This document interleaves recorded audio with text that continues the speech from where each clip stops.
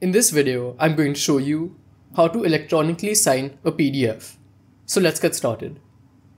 So we're going to do this using an online PDF editor. So the first thing you'll have to do is go to any browser and then search for ILovePDF sign. So this is what you'll have to search for, and it's the website which we'll use. Then click on the first link.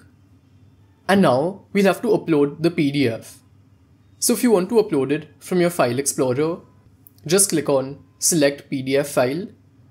Or if you want to upload from Google Drive or Dropbox, you have these options as well. For now, I'll just click on select PDF file. Then click on the PDF and click on open. So now we have two options. For now, I'll just click on only me. And now we need to enter our signature details. So they have three options for signatures. First is text. So in this, you can enter your name, and then they'll have different fonts and colors, and you can create your signature from here. The second option is to draw. So in this option, you can draw with your mouse, or if you want to draw on your mobile and get it here, you have that option as well. And the third option is to upload a signature which you have on your laptop. For now, I'll select the first option, that's text. On top, I'll just type in my name. And now I can decide how I want my signature to look. So let's say I like this font, then I can select it and then select the color which I'll want. And I'll click on apply. So now as you can see, the signature field has come here. And it's really simple to add it to the PDF. All I have to do is drag this onto the PDF. So I'll drag it like this.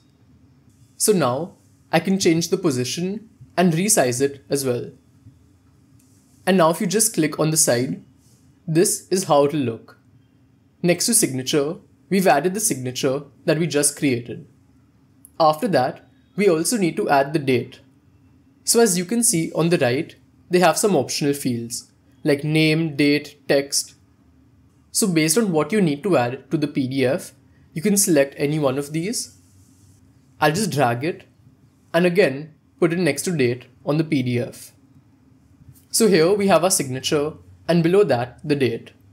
And now to save this, just click on sign that's written at the bottom right. And now it's been done. And now it's done. All we need to do is download the file. So just click on download file that's here. So this is basically how it works. And if you want to know how to compress a PDF, you can check out this video that's here. That's it for today. Goodbye.